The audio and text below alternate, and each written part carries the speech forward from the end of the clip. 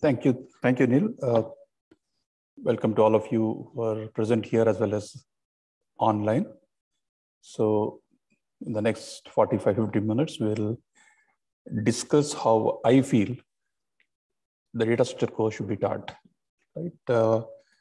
Time permitting, we'll also discuss a few points about the pointers in C. We had some talk about different way of development by Dr. Venkatesh. I will also be using Rho. I'll be also using Pi, but not the way he did, but it will be procedural way of doing it rather than a functional way of developing it. So we are talking about data structures. So we'll start a few points. I do not use slides. I do everything in front of you. And if there are queries, please be free to interrupt me anytime. So what do you think is a data structure? Can I get some sort of input in some way? So what do you think is a data structure? Any of you want to say what it is?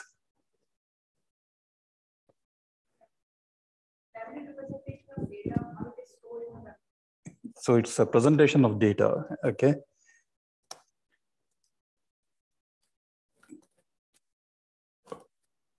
Integer as a data structure. Integer as a data structure. So you do not distinguish between some simple components and those having number of components. Would you distinguish between an integer and an array of integer? Would you consider both as data structures? Yeah, both are data structures. Not precisely. So we do talk about a data structure as having number of components. And they're arranged in some fashion. And how it is arranged could depend upon what you want to achieve at the end of it. A data structure has number of components, and each component has a type. Right? The most important aspect of programming is the concept of type. It was there in Fortran to some extent. When COBOL came in, it killed everything. COBOL is an antithesis of a language which ruled the world for over 40 years. Right? So what is the concept of a type, and why do we require the type concept? Any inputs for me? I think Dr. Venkatesh, I think at some point mentioned that type is a set. So what is a type? Yeah, you wanted something? What's that type? I think you were saying something. No, I was not saying. I was just checking mic. Okay. So what happens when I say find out 25 plus 34? Find 25 plus 34. What do you get? So 25 plus 34, what do I get? Okay, that's a good point. Let's assume they're all integer. Simply add. What do you get? 25 plus 34. 59. 59. Okay, how did you add? You added the unit digits first, and if there were a carry, you would take to the next step. Is that the only way of adding? And maybe I've seen children, the way they add, right? Keep 25 in the mind or something and keep counting from there onwards, or use fingers or use toes, right? Or you can use tally mark. So set of integers supports addition. Does it say how to add? No, right? So we always distinguish between what and how. So this is one of the most important aspects to understand in programming. Distinguish between what and how. So a data type basically has a set of values and a set of operations, right? You might remember the number line that you learn in your school days. We start with natural numbers. We say that 1 is a natural number. Add 1 to a natural number, you get another natural number. We cannot subtract natural numbers, because when we subtract two natural numbers, we will not end up with another natural number, right? We say that a set of natural numbers is not closed for subtraction, right? So we always distinguish between what and how. So given a type, I will know what I can do with it, but I do not have to know how it is done. It could be done in different ways. So the most important aspect, the two terms which you should take from this lecture are these: interface and implementation, right? A data structure is basically a type. So we refer to it as abstract data type. Right? Let's take an example and illustrate this. When you think of a stack, what can you say about it? What do you think is a stack?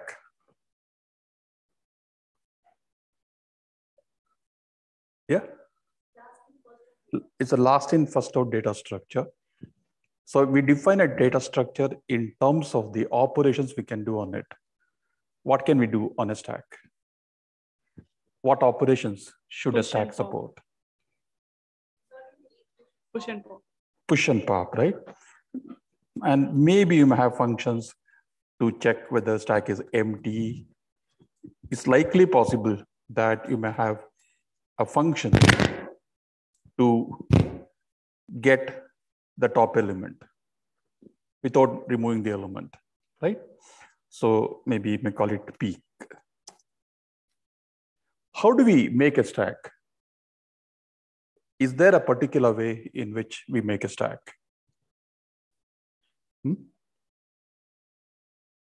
Can I make a stack in different ways? Yeah. For me, as the user of a stack, should I have to know how the stack is made? No. That is the most important aspect we should understand. To use a stack, I should know what it can support. I do not have to know how it is supported. So basically, a single programmer will not write the whole code. Somebody writes some code, somebody will use it, right? So we talk about server and the client. I'm not talking in terms of networking or anything. Somebody supports the interface and somebody will use the interface. So server supports the interface and the client uses the interface. They do not have to know each other. This is the most important aspect of all, right? I suggest that you may want to look at a very interesting video by Scott Mayers, a very big name in the field of C++, the most important design guideline. Okay, please, this is available on YouTube. You may want to see it. It's an amazing videos. Any video of Scott Mayers is very interesting. You may want to see it. So the most important aspect we are trying to repeatedly say is that I use the interface when I'm the client. I support the interface when I'm the server, right? When you go to a restaurant, go to an eatery and add some item, maybe paratha or something, somebody makes it and that comes to you. The waiter acts like an interface. You do not know how it is done in the kitchen. Maybe they don't get in the kitchen, they may get from outside and give you. As long as you get it in a reasonable time, you'll be happy. So it's always possible a server could cater to multiple clients. A client can use any server available. That interchangeability is one of the most important aspects. Let's digress a bit and discuss about it. Assume that you are trying to find out a square root of a number. How do you proceed to find the square root? Some language like C, you want to find the square root, what do you do? Yeah, I'm sure you would have used a function to find the square root. There is a function in Python sqrt, so also in C. There's a function called sqrt. You pass a double to it, it gives a double. Do you have to know how the function works to use the function. If you're driving a car, you should know steering. You should know how to use the accelerator and the brake. Do you have to know how the car works? Do you have to know how the transmission works?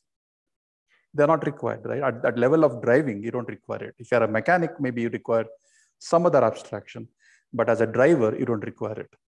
If your idea is to get the square root, you don't have to know how the square root works. But assume that the developer of square root decides to make it more efficient. To find the square root, normally some sort of algorithm is used, which tries to find a better solution each time. It uses some sort of convergence. Normally the algorithm used is something called the Newton-Raphson method. So it tries to converge to a root. It assumes that one is the root to start with and makes the root better each time. If it's possible for us to say which is the likely value of root, the convergence could work faster. So do you think it's a good idea that if I give 25 as the number whose root I'm interested in, I also along with give something like 4, indicating the square root is close to 4, hopefully the algorithm works better. Is that a good idea? That I pass 2 numbers instead of 1 number. The first number is the root I'm interested in, and the second number is a guess close to the root. Do you think it's a good idea? Do you think the developer of square root should change the library so that it takes 2 arguments? The answer is a big no. If it is done, all the existing programs will go for a toss. None of them will compile anymore. The biggest challenge in software today is not development, it is maintenance. So the interface is sacred. Once established, should never be changed. We can add a new function called square root 2 or something, but we cannot change the interface of the function square root. Okay. In case you know, in the good old days, in two-wheelers, we used to apply the brake using the foot lever. When kinetic Honda came in late 80s, the brake lever changed to the hand instead of the foot. My friend says that somebody was driving a kinetic Honda for the first time. A truck came in front of him. He wanted to apply the brake. He was trying to find that using his foot. He couldn't find it. He crashed into the truck and died. That is the problem with change of interface. It can be so terrible. Think of a car, maybe most of you drive car. Think of a car, what if the accelerator becomes the brake and brake becomes the accelerator? Think of how you will drive it. It'd be so difficult, isn't it? So the most important thing in software is interface once established should never be changed, right? So what we'll do here is to show how a course in data structure should be taught, use multiple files, write the interface file, that's a header file in C. Its interface concept is across languages. Java has a very interesting concept called interface itself. Write the header file in C, and then the client can write a program to the interface without even knowing what will be the implementation. Then somebody can provide the implementation. We can work together. So we should be able to show in a classroom environment how to develop programs, right? So based on what we have said, we'll try to develop the program right in front of you. I don't bring anything. So what I will do now in next half an hour, develop the header file for stack, develop the program in C for the client using the stack. Maybe we'll take examples similar to what Dr. Venkatesh was suggesting. I was trying to show Dr. Neil my possible way of reversing a number. So we'll try to use that example now. We'll write the program without having the server code, then write the server code, write the stack. You will help me in doing it. Maybe we'll do the stack using an array and then show that it works. Then we'll try to implement the stack using a linked list and show it works. And time permitting, we'll discuss a bit more on pointer concept where people normally have confusion. That's the plan. Let's see how fast I can do it, right? As I said, I don't have anything here. So what I will do now is to create the header file for the stack. I'll call it stack.h, okay? And my stack is basically a structure. And the user should not know anything about it. But unfortunately, in C, we don't have any such possibility. So what I will do now is to have members within it. I follow a convention. I don't have access control here. So I follow a convention to indicate that these are members which will never be touched because they could be changed, right? Have you come across the word encapsulation? Why do we use encapsulation? Why do we use encapsulation? Yeah, you put them together, yes. And maybe along with, you may also have access control, right? You may say that you can't change this, you can't do this, and so on. Why do we have this? What is the idea of this? This is my row function in it. Time being, I'm writing a pi function exactly. And yeah, so I have a function which will push element into the stack. And to make my life easier, I'll just assume that the component being pushed is integer. Okay. So I'm writing, maybe we can sit together. So this is based on what we said a stack should do. Do you think these signatures are okay? Do you think push requires 2 arguments? Do you think pop requires only 1 argument? Right? So assume that we have this. And maybe I'll also have a function to check whether stack is empty. Okay. I cannot explain much about the signatures because of lack of time. I cannot tell you why we are using using constants here. Okay. So this is my stack. Do you think we understand from this what a stack is supposed to be doing? We have no idea at this point how it will be done, right? Given this, so yeah, is empty. Name was not okay. Thank you.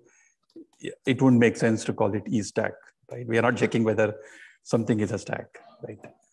Okay. So one more thing we normally do. Again, I'm not explaining this, but I'm writing it here. So it's a common requirement that when we write a program in C or C++, we should have something like this.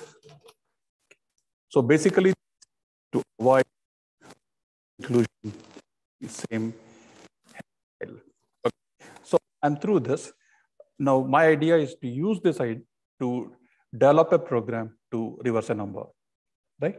So let's try to write the client program now. Just a minute, I don't want this in this.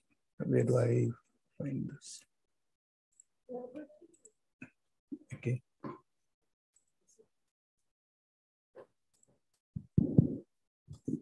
Just looking at those Keep asking. signatures, type signatures. So when the push returns a void, which means it does something you don't want to know. It does something to the stack, right? But I would expect the pop. Okay, so the pop returns a value that was popped out. Is that right? Okay, that's the first question. And in C++ library, STL, all the pop functions are void functions. The pop function that I'm writing now, are void, is it? Yeah, they're all void because the pop function, the way I'm writing now, is not cohesive. It's doing 2 things. Yeah. It's removing an element, returning a value also. Yeah. So how did you decide one of them should be void, the other should not? That was okay. Basically, push function pushes something into the stack. Correct. We have not taken care of case when that could fail. Push could fail because the stack could become full. Maybe malloc fails if it is a linked list implementation of stack. Then I have another question. Ask. Go back to the signature, right? The signature of the function should indicate what all can happen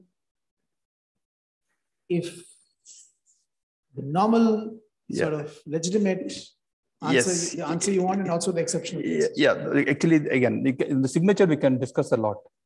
If a language supports exceptions, maybe I should be able to say it throws these exceptions. In the language XC, we don't have it. Or I can follow the Microsoft principle, which returns the value as a status all the time. So no matter what it is, in that case, pop function will have to return through a pointer. That's also possible. So we can have variations of signatures here.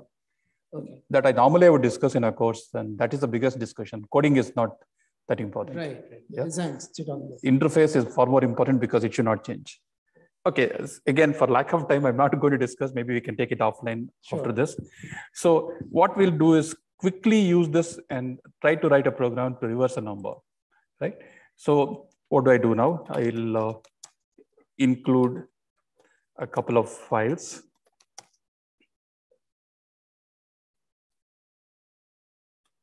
Okay. So given a number, I want to reverse it.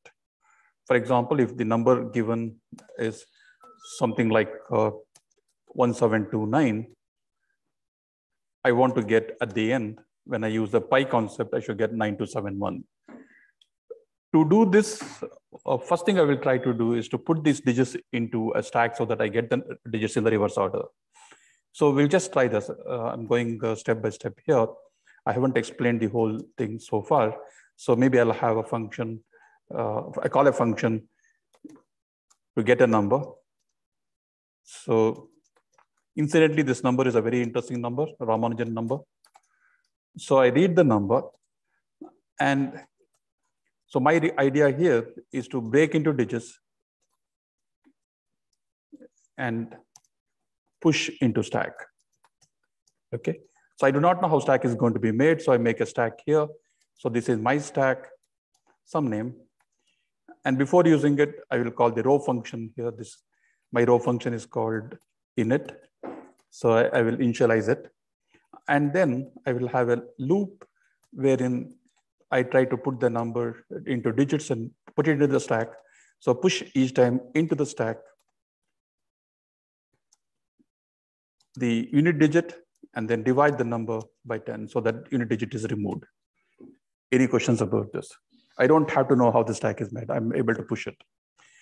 To reverse the number, what I will do here is this. So from the stack, I'll get 9 first. I'll just call it D. And then my solution in the beginning, as I call it R, will be 0. When I get 9, I want to make it 9. When I get 2, I want to make it 2, and so on. To do this, I will multiply with the radix of the digit. In the initial value of radix is 1, then becomes 10 and 100 and so on. This is the basic idea I would love to use. So initially, my radix was 1. The reverse number is 0. Stack is not.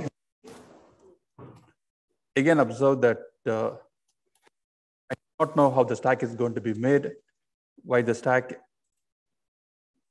is not empty, I will take the reverse number, and to this reverse number, I multiply that with 10 and add the unit digit, and I get the unit digit by popping from the stack. Okay, and once I come out, I print the reverse number. Okay, so this completes the program, and I don't know how the implementation is. And if I'd done correctly, this should be able to compile. So I do not prefer any IDE in the first course. Okay, it didn't. There's a double code which has come somewhere here. Okay. Okay, it's perfectly all right to have errors. Yeah.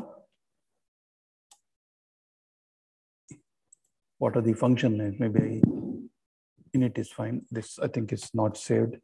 What are your question?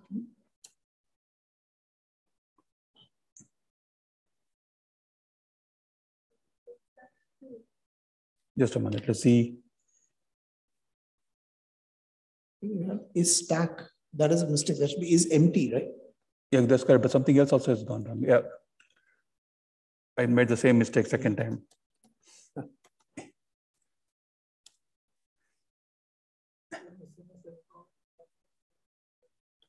Yes.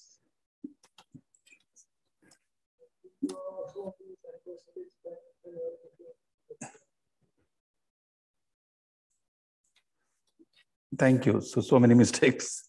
Fine. So that would have been a difficult mistake to find in /10. Others, I think, are fairly okay. So now that we have done this, we want to implement the stack in one particular way. Okay. Okay. And I will first try to show you using an array implementation. One more thing we can also check, there's an interesting command called nm in Unix flavors and also on MinGW on Windows. That's what I'm using. I can find out which functions are available, which are not defined here, but used. So I can make out this here. Okay. So to implement these functions, first thing I should also have a clear idea of what my stack contains.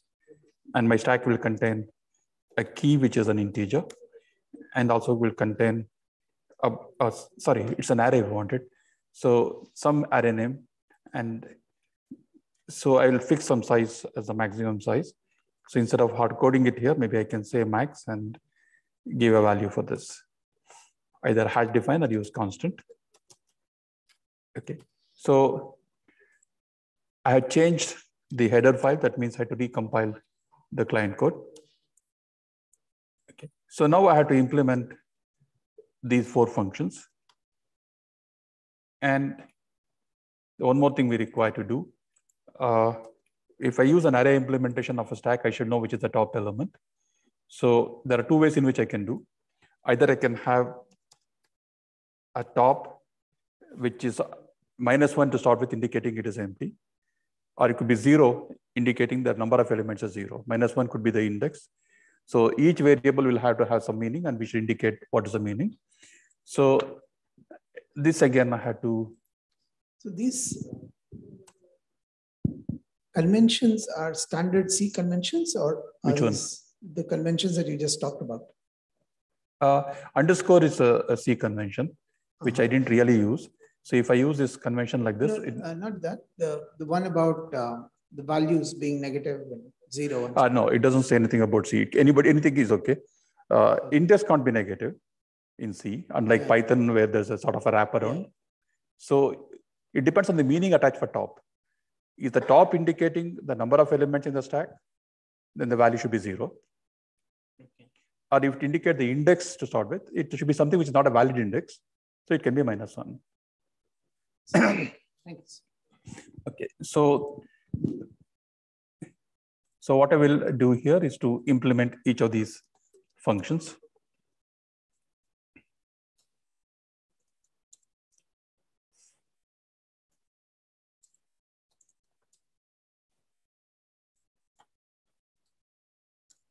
Okay. So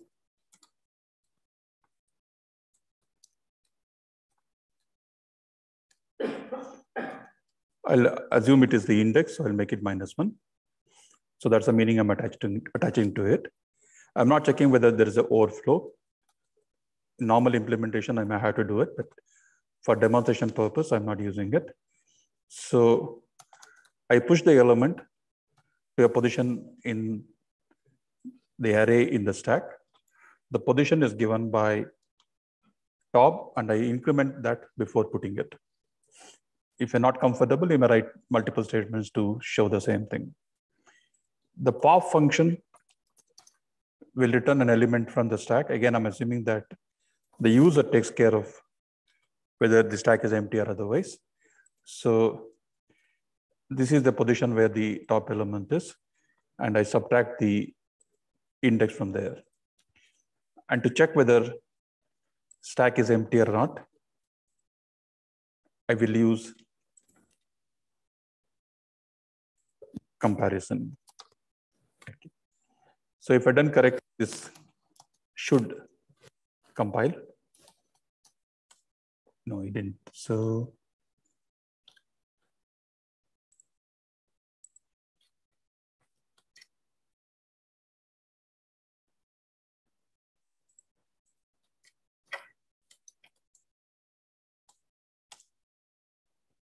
Okay, there's one error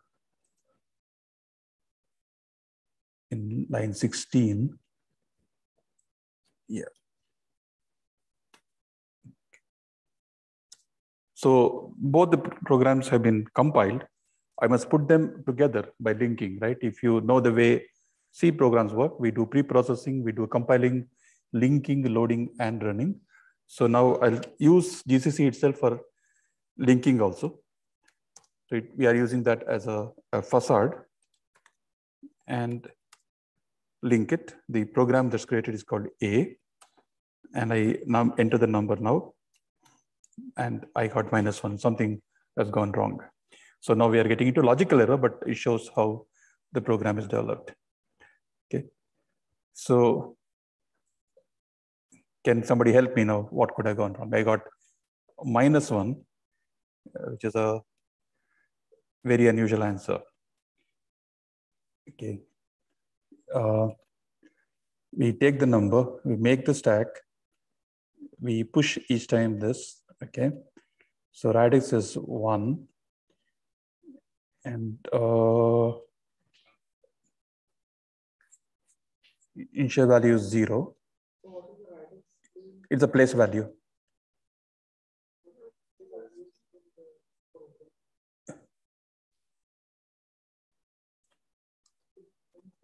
No. I know what mistake I made. So I multiply with this and then change the radix.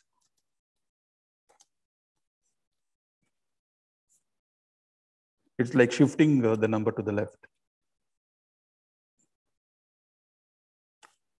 Okay.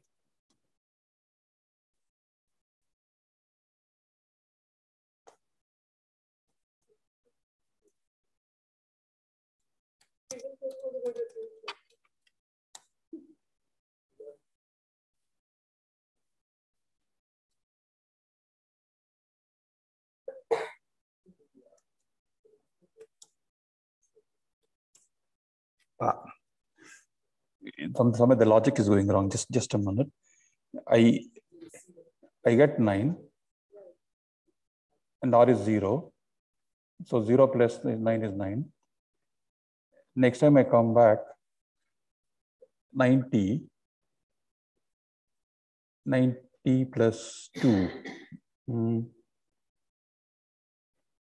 90. Okay, let's just check with a smaller number.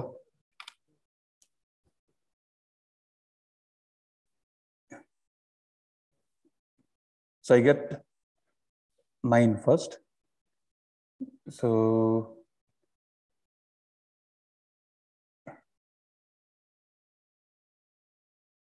one plus 9 is 9.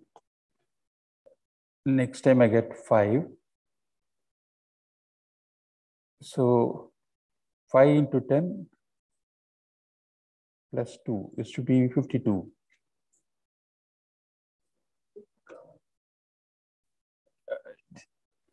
Just give me a minute, I'll figure out.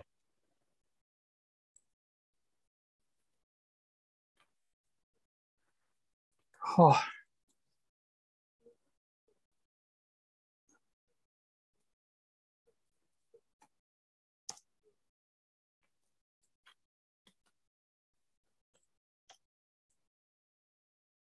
R is a reverse number.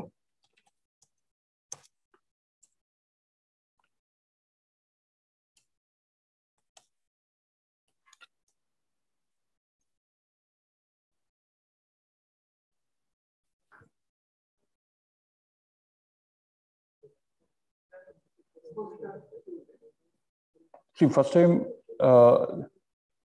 this would be 5.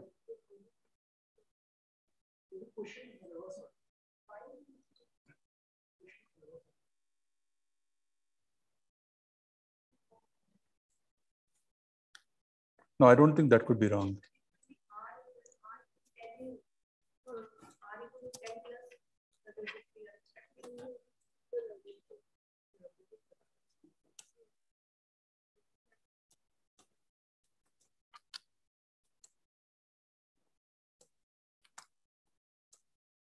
Yeah, so we have done that, right? So these are the problems that could happen, and I'm always ready to do it right in front of students. And I developed AVL trees also like this. Mistakes happen, so I should be able to debug it syntactically as well as logically. Okay, so we are able to do this, right? When we wrote this, we didn't even know how the implementation would happen. Now we wrote the implementation. Now next thing we'll try to do is to change the implementation, but I won't change the code here. I recompile because I'm going to change the header file. If I want to do one more step that I don't even recompile the header file, I have to use something called PIMPLE, pointer to implementation. Again, Scott Meyers explains that idea. Okay. Remember, when you write programs and files, you use only file star and never file, because your program should not depend upon the header file, right?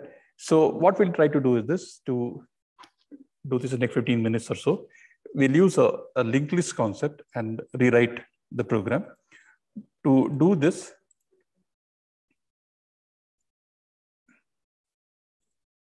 where is this program happening?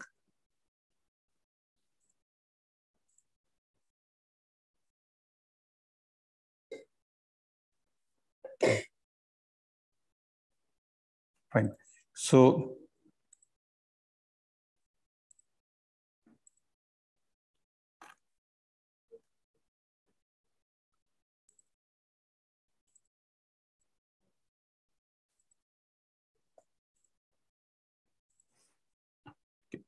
I'll remove these files which I don't require.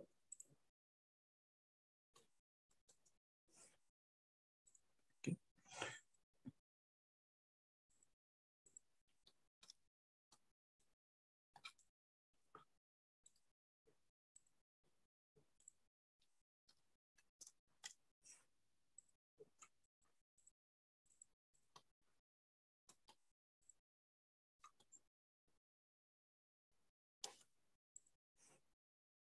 Okay. So please observe the timestamp of this file. It's 442, and I'll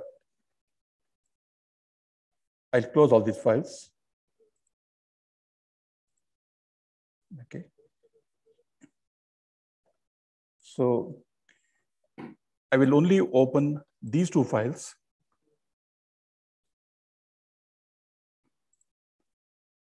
And I will change the stack header. So I want to make a linked list implementation of the stack. So to do this, I won't require this here. And I will have something called node. Okay. And that will have the key and a field called link, which will point to the next node. And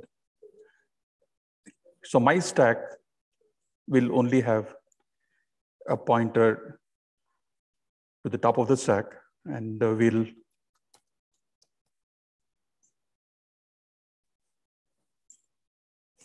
to again make our life easier, we'll do a type def.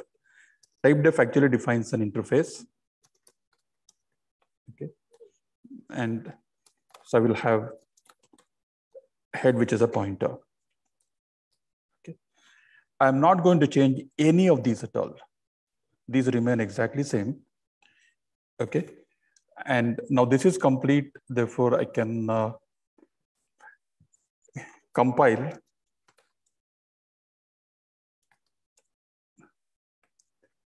the client code.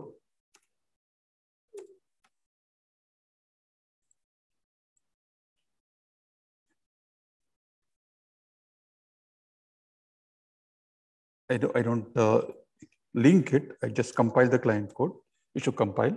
And we'll observe that the timestamp will never change of this, not change, 1642 is still that way only. And now I have to implement these four functions here. So how do we go about doing it? So in the beginning, the head of the stack should be null. We are going to use dynamic allocation. So we require standard library. And how do we check whether the stack is empty? We check whether the head of the stack is null. Okay. And these will be multiple steps. So I'll remove this and start writing it. We get an element to make a new node. So we make a new node, say call it temp, by using dynamic allocation. I don't think I'll have time to discuss this, even though I would have been very much interested to discuss about dynamic allocation. Okay, so I have created the node. I had to populate the node. So I populate this. And I have to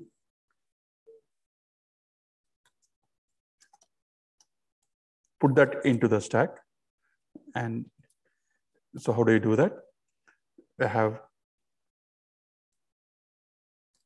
pointer to stack as the head value of head, and that will appear here. And this will take the new value of the temp. So 4 steps, I'm not writing on the board, maybe you can just check it up. So these 4 steps will add a node, and the popping will be in sort of reverse order of this. Okay. So the last step we'll do is to remove the last node. Okay. So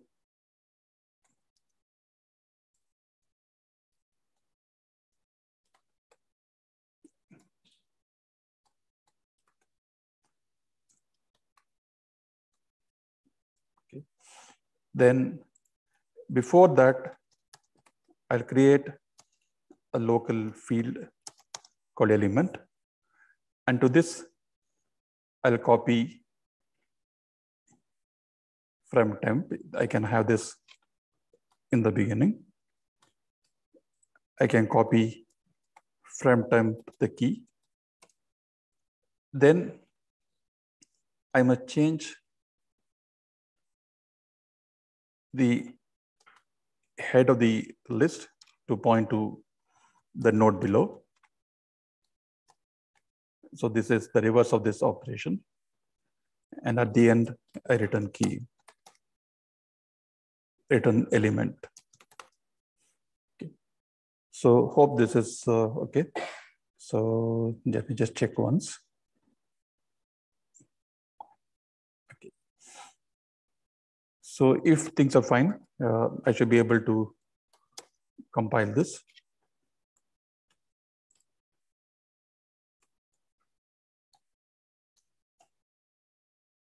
Link underscore is the name.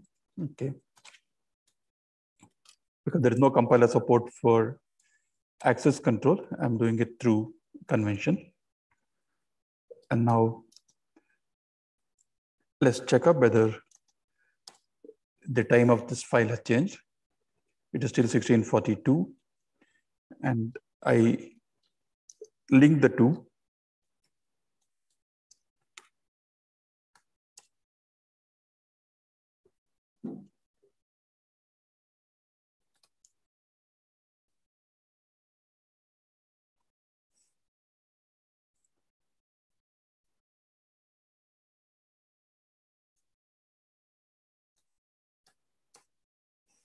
And I run the program.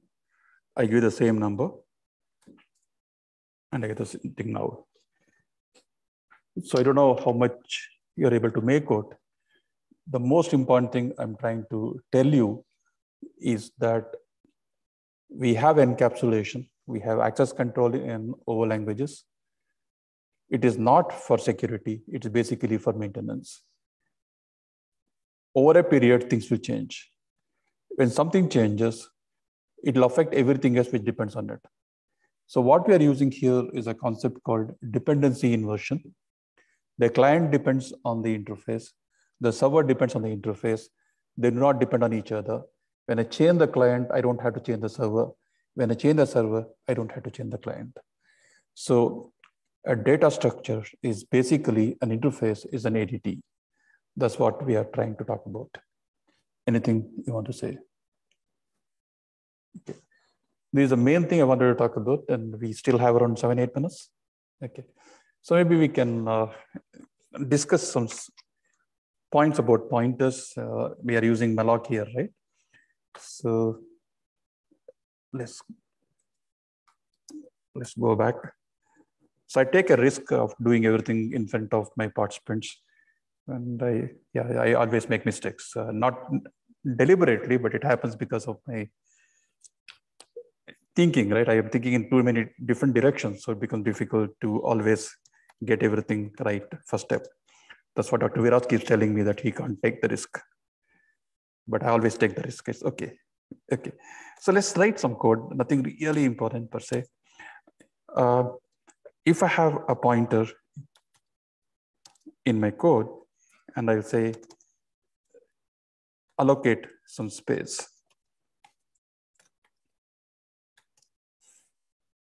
Okay. I may use it here and I say free. What argument should I pass for free?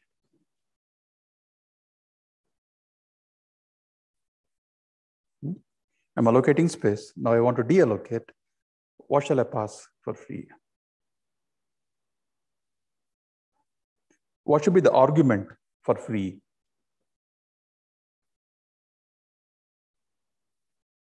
Can I just pass the pointer? Should I also indicate along with it how many bytes were allocated?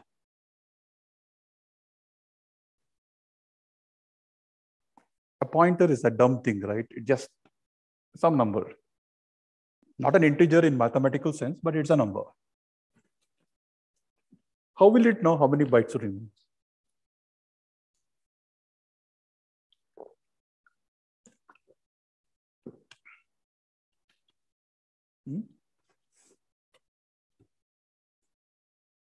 Or P cannot have anything. P, that's what I'm saying. At the implementation level, everything is pared down.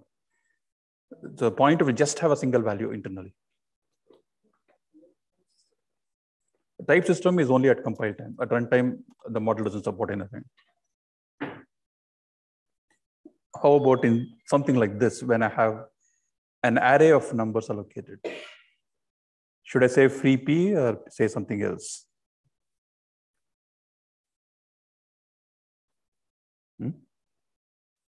Or in the same case, what could happen if I were to say free P plus 1? We can do arithmetic with pointers, right? Point arithmetic is the bane of C and C++. All other languages do have pointers, but they do not support point arithmetic. What could happen here? Okay, I'll throw a few questions. I will not be able to answer them. I don't want to answer them. So you have my email ID, so in case you want, you can contact me back. What could happen in this case? I call fork, right? Those of you who studied computer science and operating system would know about it. Fork creates a new process, right? I have a variable A, and fork returns a process ID of the child in the parent, and in the child returns 0. So I could say something like, if PID, do something, otherwise do something else. And if I here print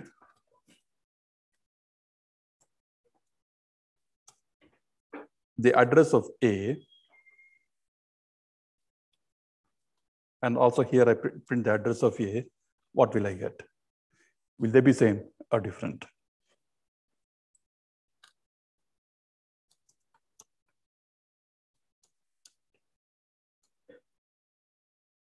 Okay. And what is the difference between garbage, dangling pointer? What the difference between the two? And when does dereferencing a dangling pointer fail? 99% time it doesn't fail. Why is that it doesn't fail at all? A few questions again for you to think about.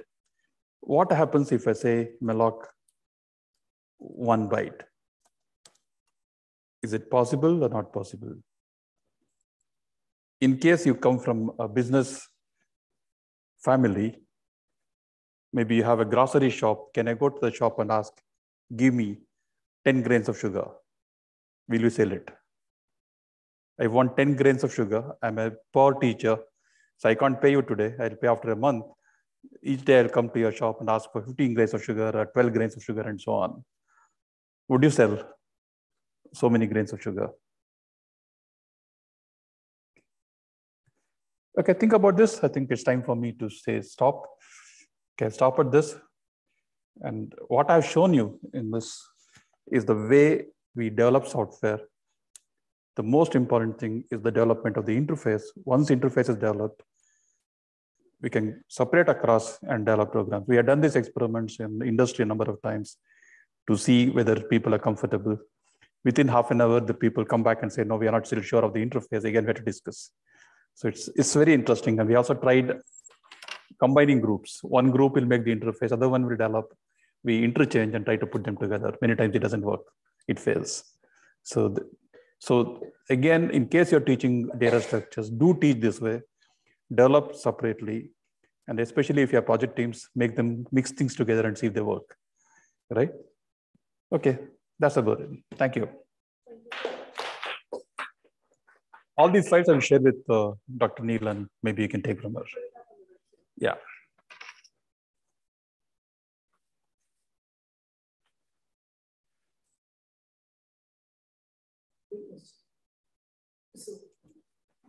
Yes, sir.